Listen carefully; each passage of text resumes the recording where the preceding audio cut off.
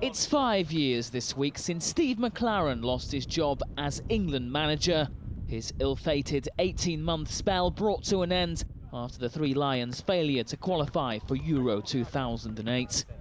Now in his second spell with Dutch club FC Twente, the 51-year-old says it's something he still thinks about.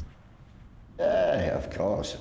All the big lessons in football, in life, I've learnt whilst managing England and whilst being involved with England. It was a little too early for me, but I was young, ambitious, felt I could do the job. And in the end, it was just, yeah, I think, you know, that inexperience and some bad luck along the way, really, it came a little too early. But I have no regrets because it's given me opportunities. I've learned so much here. I knew nothing before. And I brought a little bit of my English mentality and my English culture also to help us succeed. But in the main, I've had to join in with the culture and how the Dutch work and play football. Since leaving the England job, McClaren's two spells with Twente have been punctuated by unsuccessful stints with Wolfsburg and Nottingham Forest. He won the Dutch title with Twente in 2010 and has them challenging again this time around. Coming back, it's different, but always different. But we've made a steady start to the season. I think there's still more to come. They've expanded the stadium now. It was 25 to 30,000. So it's still growing. We've made good investments. You know, we produce and develop players, which I like, and then sell them on. So that's the kind of club that we are. I understand that. I understand the culture. This is a country that develops coaches, it develops players, young teams. Then we move them on. Then we bring the other youngsters through. It's like a conveyor belt. So it's been great.